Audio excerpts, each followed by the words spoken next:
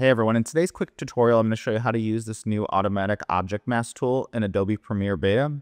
Okay, so the first thing I'm going to do is highlight my clip in the timeline. And then I'm going to go over to my toolbar. I'm going to see this new object mask tool. Go ahead and select that. Go up to your program monitor and just simply click on what you want to mask out. So you're going to see the basketball highlight in red. But I still want to mask out my basketball player, so all I need to do is click on him as well. Once you see your mask appear, go up to Effect Controls, and then under Unassigned Masks, we're going to go over and click Track Selected Mask Forward and Backwards. Now Premiere is going to analyze the rest of the clip.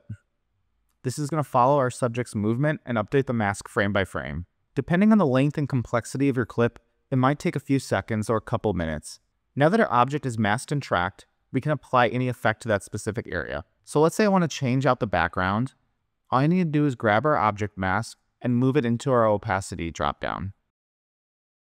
And now that's going to let us just put any sort of new background we want under the clip. Now let's say I want to add an effect to our subject.